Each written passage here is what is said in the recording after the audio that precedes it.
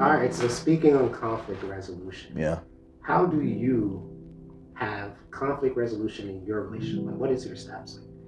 I think the number one step I feel that, and I've gotten better over the years, is truly addressing the problem as soon as it is made known. I feel that if you wait on things or you allow them to fester or you're not verbally speaking up, because I think my problem initially, and I still deal with, and I'm working on because I'm aware of it now, is that one of the things that stemmed from my childhood traumas was people pleasing. And sometimes you get afraid because if I say this, it's going to give them a different conception about me and it's going to hurt the relationship more. But to be honest, even me and you spoke about it, Makai, remember? He was like, yo, man, remember we used to hold our tongues all the time?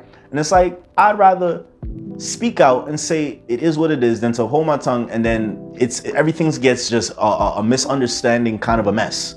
Rather hash it out, talk it out, make it aware to you and the other party. And then you can see what both of your thoughts or views are on this. And then you can proceed from there. But I think the number one most important thing is addressing it. I think right off the bat.